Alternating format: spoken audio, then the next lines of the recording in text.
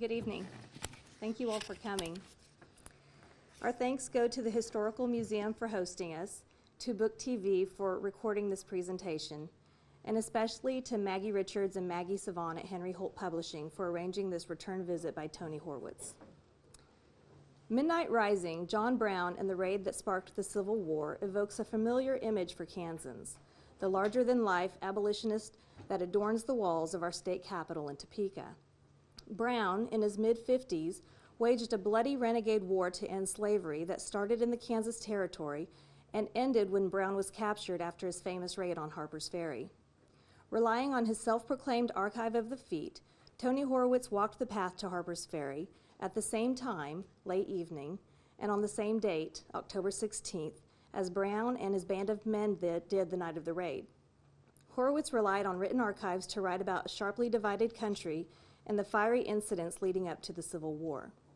With eerie contemporary parallels, Midnight Rising confirms that history does repeat itself, but questions whether ways justify means.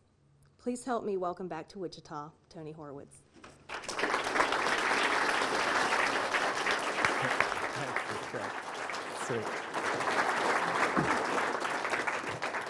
Thanks for that kind introduction in Historical Museum and Watermark Books. It's great to be back in Wichita.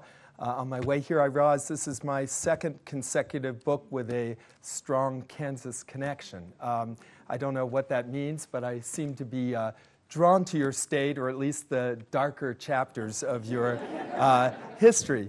I'm going to try and be reasonably brief tonight and leave lots of time for questions, because this is a topic that tends to arouse strong feelings, and I like to hear those and have some discussion. So please don't be shy when I'm done. Maybe if we can dim the lights a little bit for the pictures. Anyone near a... Great. Yeah, I brought some pictures for your entertainment.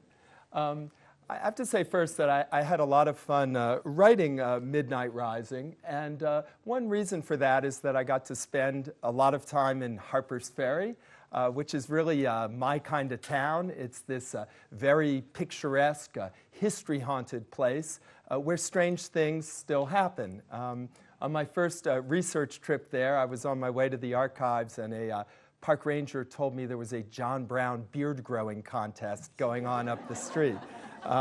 Not a fast-paced spectator sport, but still intriguing. Harper's Ferry has also been really a tourist trap almost from the day of Brown's raid, as I discovered in my research. And there are still sites such as the John Brown Wax Museum, which you can see on your left, where you can learn all kinds of history that never happened. I also had fun with Midnight Rising because the protagonist of this story, John Brown, is such a vivid and compelling figure, and I think quite different from the way most Americans imagine him. In art and lore, he's often depicted as this wild-eyed, wild-haired fanatic, possibly insane, a sort of self-appointed messiah, as he appears here in this famous mural from the Kansas State House with a rifle in one hand and a Bible in the other.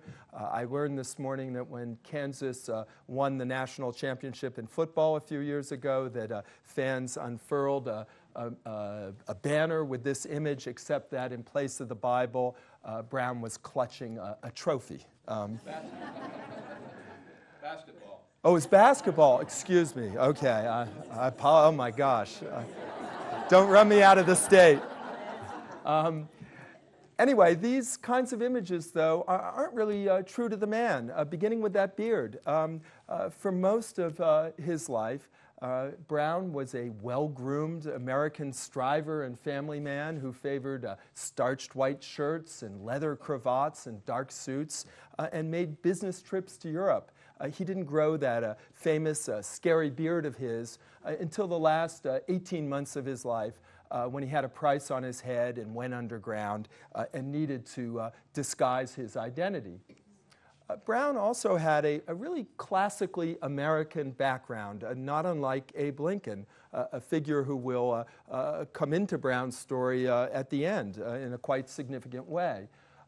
He's born in 1800 in Connecticut to old Yankee farming stock, moves as a boy to the Ohio frontier, where he's educated in a log schoolhouse and goes to work young.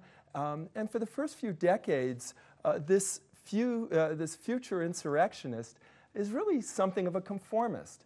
He follows his father's path very closely, adopting his Calvinist beliefs, his trade of leather tanning, and he marries young at his father's prompting to a woman that Brown describes as remarkably plain, but industrious and economical, of excellent character, earnest piety, and good practical sense. Yeah, very romantic description of one's wife. I'm sorry I don't have a picture of her. This was pre-photographic days. And Brown is this also tremendously self-confident and ambitious man who thinks big and does everything on a big scale throughout his life, beginning with family. He will ultimately father 20 children. And yeah, I know, I complain about two. And in the entrepreneurial spirit of the age of Jackson, the 1830s, he moves from farming and tanning into land speculation. He wants to get rich. He starts buying land and borrowing money and subdividing land and borrowing more and buying more until this property boom goes bust in the Panic of 1837. And Brown is left buried in lawsuits and debt, and ultimately is driven into bankruptcy like thousands of other Americans in this era. This family that endures economic hardship also has repeated tragedies. Brown's first wife dies young in childbirth, as his own mother had done when he was only 8. And of those 20 children, he buries 9 of them before the age of 10.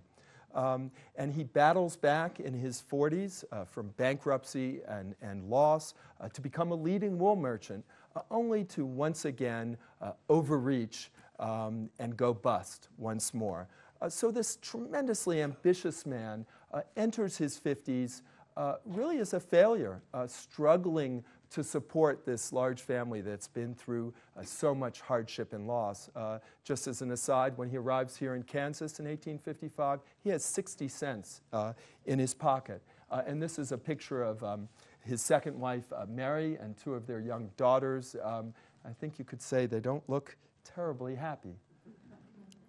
But this is what I find so remarkable about Brown.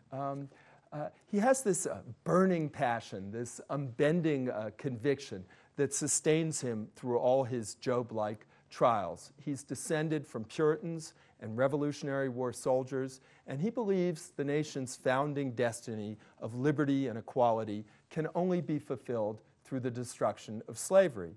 And he believes it's his God-given destiny to do the job.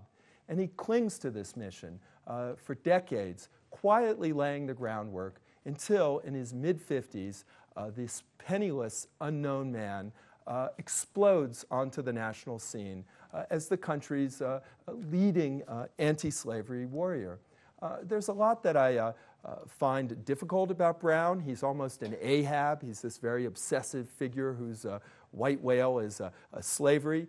And I hope part of the suspense of reading this book is figuring out how you feel about this complicated, sometimes confounding man who pulls you one way and the other. But I have to say, now that I'm also in my 50s, I'm very struck by his resilience and his capacity to remake himself at what was then considered an advanced age. He's often referred to in his mid-50s as the old man. And also this willingness to take on the great moral issue of his day, despite all his worldly travails. He forces you to think about your own life and what's possible. It's really a very American story. Sorry. But Brown's militant abolitionism doesn't just come out of nowhere. he's radicalized by his times. And I think this is another aspect of his story that's often misunderstood, largely because of Gone with the Wind, from which I've taken this image.